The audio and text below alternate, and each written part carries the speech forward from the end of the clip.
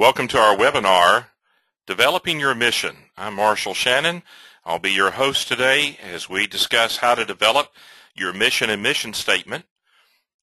And as we go through this, let me review with you as we go through the ministry design portion of our webinars that we have broken the ministry design process into 4 steps: discovery, design, delivery, and direction. Today we're going to look at the discovery phase in part 2, the second or third step in the process. The first step is to determine your purpose as a church. Now, I state that because the overall purpose of all of our lives, individually and corporately, is to glorify God. But you've got to develop this within the framework of your own theology and the way that you've set your church up. But I've had my wife put together this chart for you, this pyramid. Core values is on the foundation. Then mission is built on your core values. It springs out of it. And then your vision. And then your strategic plan. If you get these incorrect, you're going to have problems. And so your core values are your priorities. We just finished our 4th 1-hour webinar on discovering and developing and delivering and defending your core values.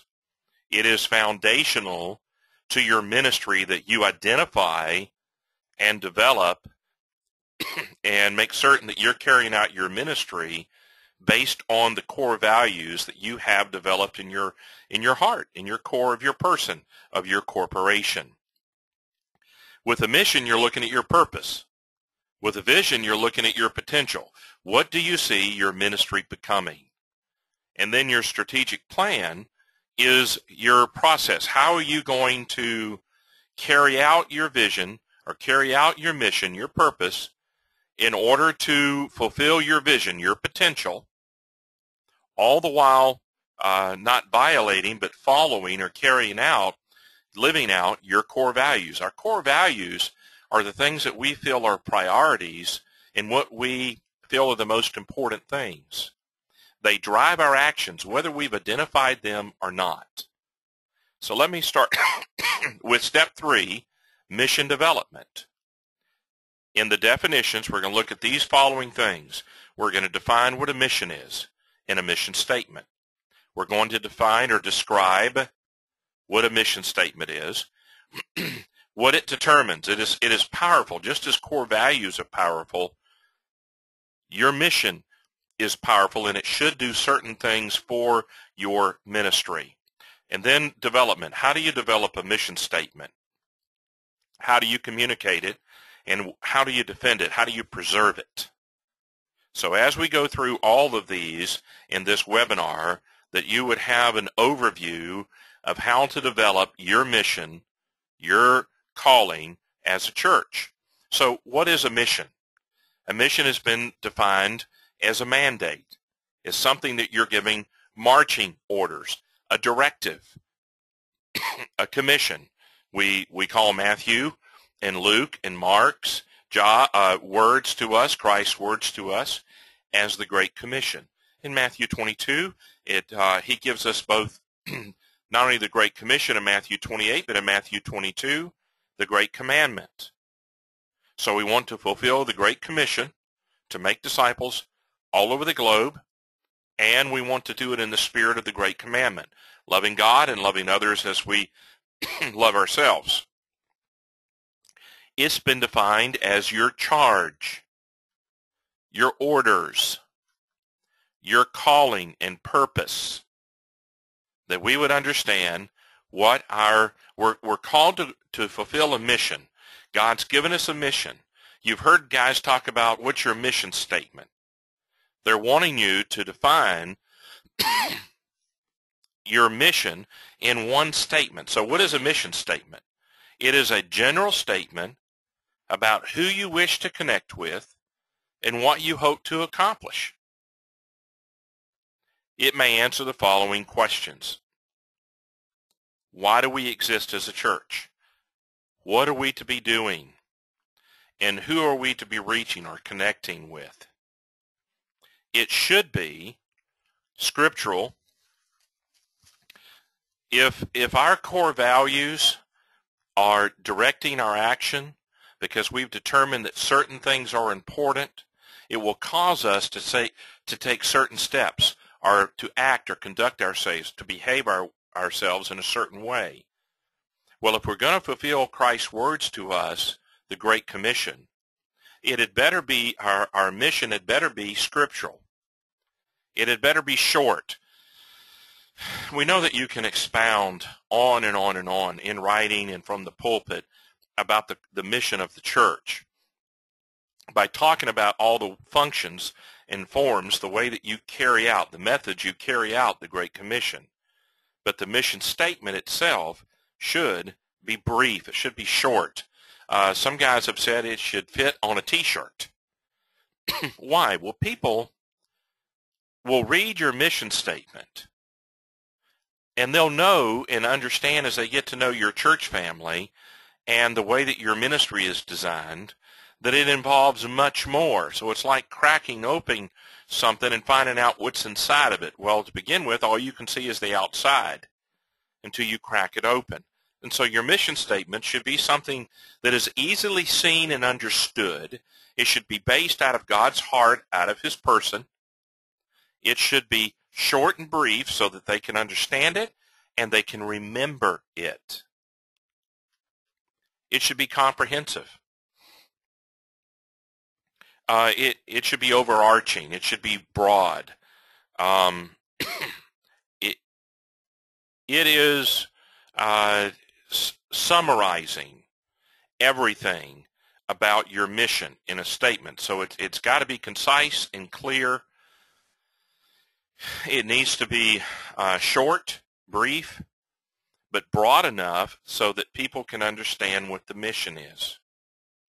I'll give you an example. Back in the late 1800s and early 1900s, when the train industry, the locomotive industry, carrying both people and freight, had been put from coast to coast, that it was then approached about the idea of individual trains, cars, automobiles, vehicles. And they said, no, we're in the train business, and they didn't bother to go use their resources or step into the automobile business. And so you had the Henry Fords and the Chevrolets and the Buicks and the others that came in and created the automobile and developed it and did assembly line. And what the railroad companies did not really understand was that they were not just in the train business, they were in the transportation business. And so they kind of missed their calling.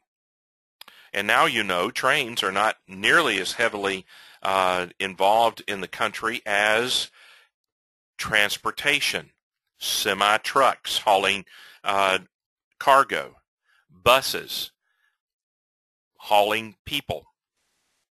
And so your mission statement better get at the core of why do you exist? What are you supposed to be doing? Who are you supposed to be helping or connecting with or serving or reaching? Describing your mission, what should a mission do? If you're going to describe what your mission should do as a church, what's it going to look like? Well, first off, it should provide clear direction, a clear purpose, so that everyone can understand what they are to be doing and where they're to be aiming. Biblical examples of this: Adam and Eve were told in Genesis 1:28 to be fruitful and multiplied, to subdue the world and dominate it, to rule it. Moses was told to bring the children of Israel out of Egypt. Joshua was told to finish the occupation of the land. King David was told to shepherd and be a prince to the people of Israel. Nehemiah was told to build a wall, but he was building the wall not for the wall's sake, but for the people's sake, to solve a problem. So they're no longer what he was going to solve with derision. He was going to solve a problem. Paul talks about in Romans 15, verse 20, that he was going to go preach where no one else had preached, lest he build on another's foundation. He wanted to go. It was giving clear direction as to where he was to go when he understood his mission. Christ came to serve, to give his life as a ransom for many, Mark 10:45. Secondly, it should determine what really matters. What really matters? What are you supposed to be doing? What functions do we exist to do? What is the primary task God has called you to do and called you to accomplish? What is your job, your intent, your task? What are you trying to achieve? What are you all about? Depending on how you come away from this, as you filter this information through your mind and heart and your experience, and through the framework of your theology, your doctrine, you've got to be able to clearly explain to a congregation in a community what your church, why is it there? We know it's a nonprofit organization. We know that it's supposed to preach the gospel, but why is it there? Give them something to rally around so they have clear marching orders, a clear mission, a clear calling, a clear mandate and commission, a clear purpose. Next, it should provide a decision-making framework. A clear mission, when you fully understand what your mission is, you will be able, to identify what your mission is not. And so it provides boundaries. What will you do to fulfill your mission, and what will you not do to fulfill your mission? Because if you haven't already had it happen, you're likely going to have people who come with ministry ideas, and they want to ask you to incorporate it. They see a need. They want to meet the need. They ask their church to meet the need, and you have to be able to say, well, that will get us off mission. And so it provides a framework or boundaries that will let you know why you exist and how that is fleshed out. It's a compass, if you would.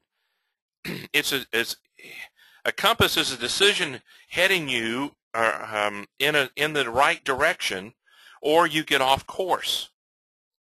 So determining your mission is very important, that it be, while comprehensive and broad, that it be very, very direct and simple to understand, so that you then got to go and figure out what methods are you going to use to fulfill your mission. And those methods change, by the way, as the marketplace or as your community changes, as the culture around you changes. What worked in 1980 and 1990 and 2000 may not be working in 2010 and 2020. Next thing, it should unite your congregation. It should develop unity and harmony. Ephesians 4:3 talks about the duty to produce or to create and maintain unity. Everyone is to be rowing in the same direction and in the same time sequence. They're to be synchronized together. Other people, if they don't agree with your mission, you need to make it easy for them to disembark, to get off your boat. But while they're on there, everybody ought to pick up an oar, and everybody ought to be rowing or some part in servicing your church, and using the metaphor of a boat, that you're rowing together on a mission. You've got a destination, and you know where you're going and what direction you're going and how you're going to get there. Next, it should energize your congregation.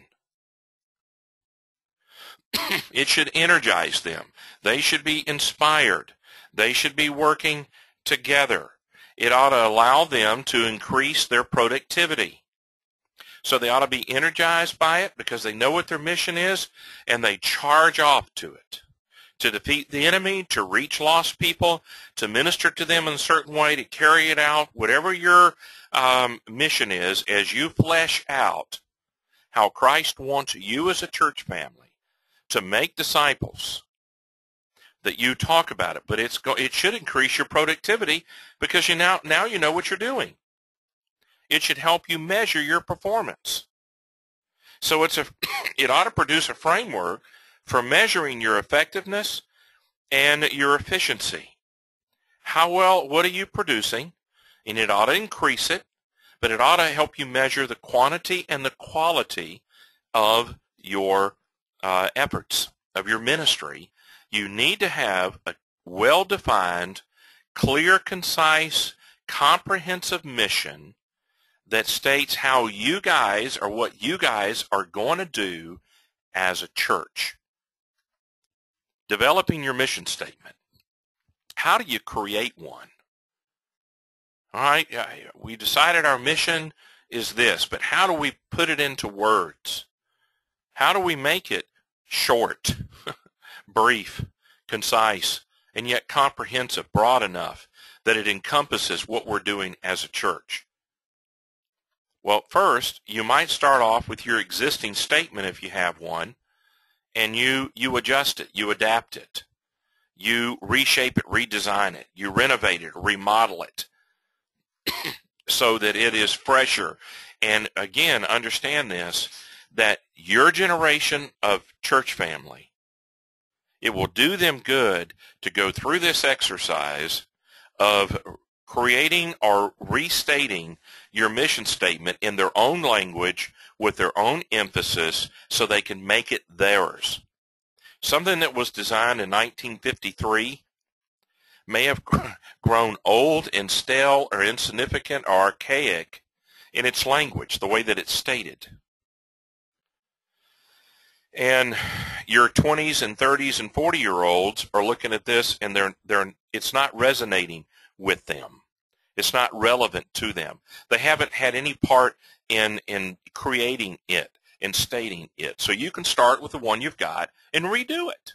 Secondly, you can start from scratch and craft one. It can be pretty hard to do, but it's necessary. Remember, the foundation of your mission statement is thoroughly understanding, correctly understanding your value systems, your value statements, your core values.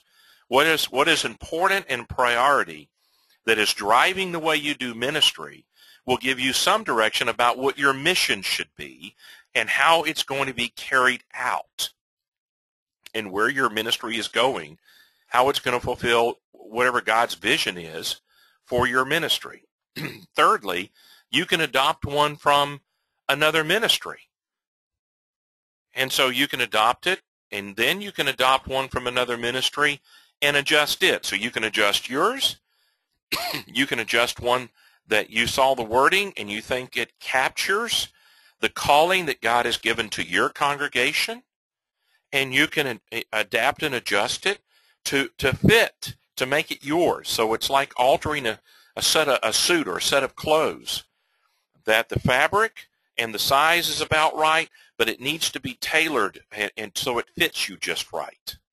Now, to help you, let me give you some sample mission statements. Some of these are meet all the requirements, and some of them may not. Can you identify them? But this is to help you. So I've collected these from different sources. All right, we'll put them on the website so you can see them. But the different books and sources that you can go read, and some of these samples are mine, or I've collected them from churches that I've been dealing with, particularly over the last 10 years, or I pulled them from somebody else's experience with the churches. Here's one that I like, but it doesn't mean it fits you. If you and I were playing baseball together, softball together, well, I'm a good-sized guy, and my hitting style is power. I'm an old guy now, so there's not much power there, but I'm past my prime. But the bat I used might be completely different. It's still a bat, but it's a different bat than you might use when you go to the plate. That's why there's all these different sizes, shapes, weights, composites of softball, aluminum bats. Well, here's mine. To make fully devoted and develop followers of Christ. All right. Now, there's a lot more to it that is birthed out of this statement, but that's a starting statement. To introduce people to Jesus Christ, to help them grow to be more like him, and then to reproduce the process in others. Well, you can't probably get that on a t-shirt, but it's stating people, and you want to help them grow. You want to introduce them, so forth. Here's another. We exist to welcome people to faith, equip people with faith that works in real life, and send us into service into the world in Jesus' name. Here's another one. We are called to make disciples for Jesus Christ. If you're going to boil the Great Commission of Matthew 28 down, is it going to be to make disciples? Well, you've got to side that doctrinally, theologically, with your own exegesis of Scripture as you interpret what it means and communicate it to your leaders and your church family, how you guys are going to boil down what you're called to do. If it's scriptural, and it better be, this is a simple statement. Here's another one. To bring people to salvation in Jesus Christ and establish them as disciples of Christ who are faithful in who are faithful to do what is in his heart and mind. So obedience. Our church exists that all people may know his love, grow as his disciples, and share their faith. We help others experience the joy of Christ.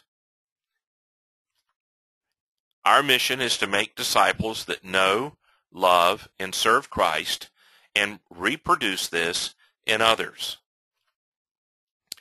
Our mission is transforming individuals into empowered disciples of Christ. Our mission is to worship God, make disciples, and serve the world. Our mission is to go to all people groups and make them disciples of Christ. We gather as God's people, grow in faith, love, and service, and go into the world as disciples. Our mission is to make and mature believers at home and abroad. Our mission is to know Christ and to make him known. Well, that's a very old statement, meaning churches used it 50 years ago. Knowing him and making him known. Our mission is to present Christ as Savior and pursue Christ as Lord.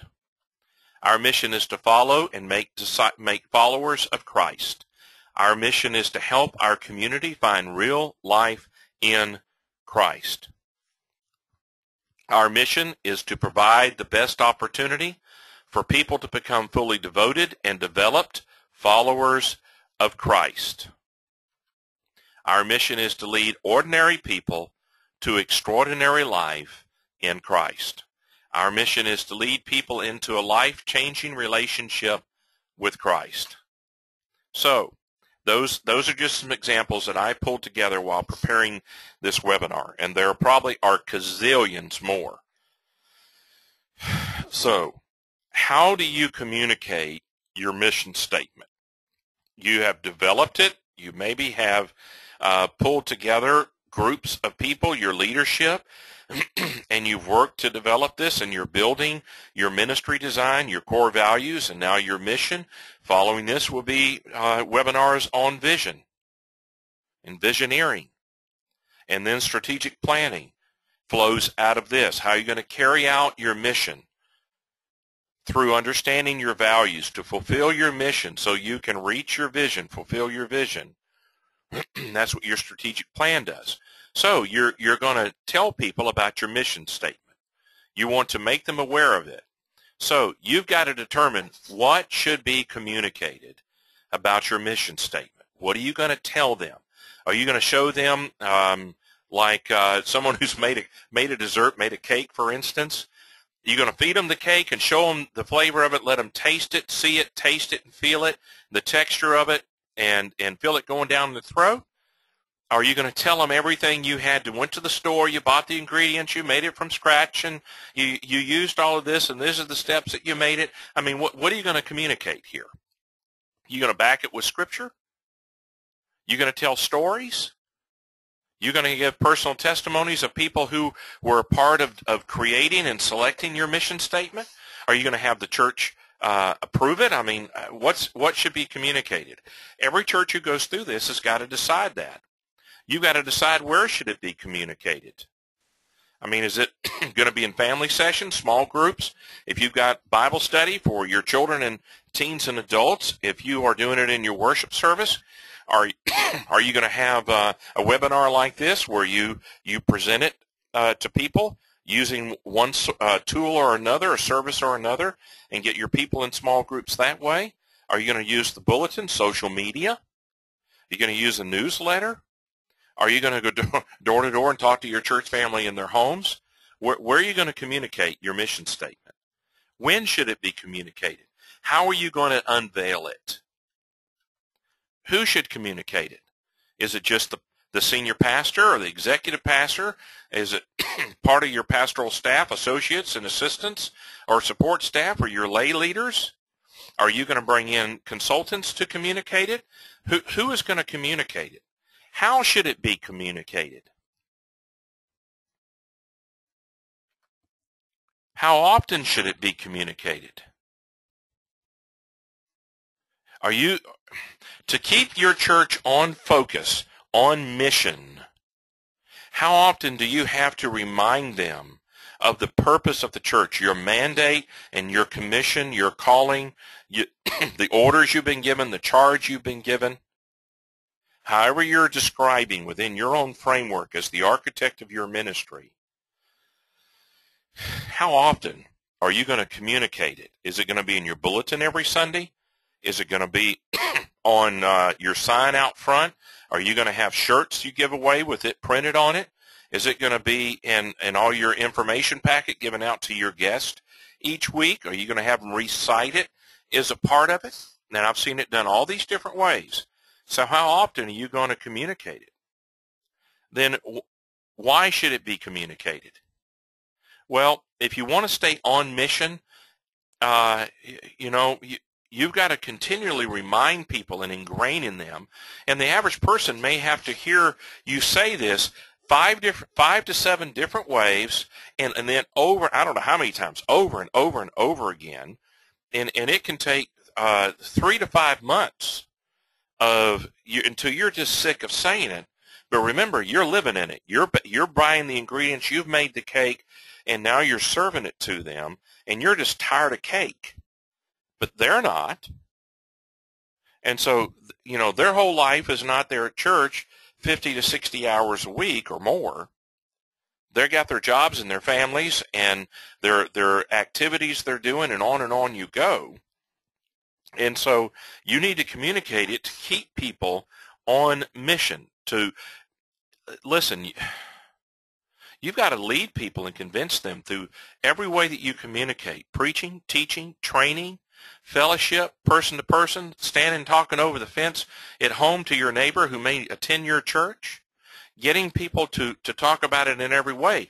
It should energize them. It should give them clarity of focus.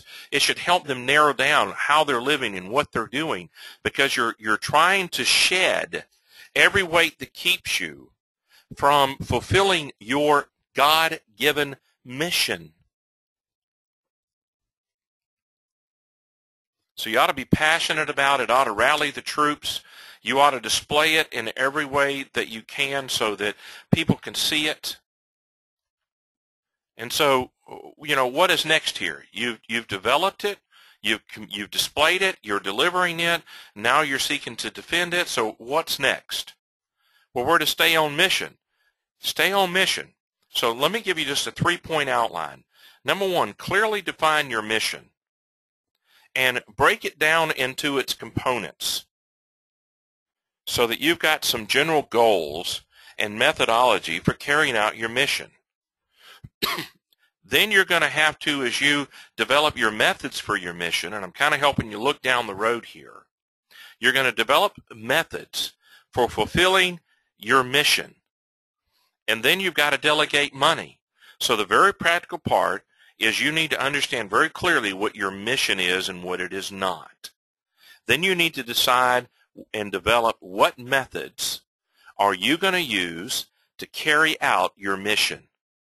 And then you've got to delegate and manage the money. So in a very practical way, once you have the mission statement and it's been defined, then you've got to talk about how are you going to fulfill this, and then you've got to fund it.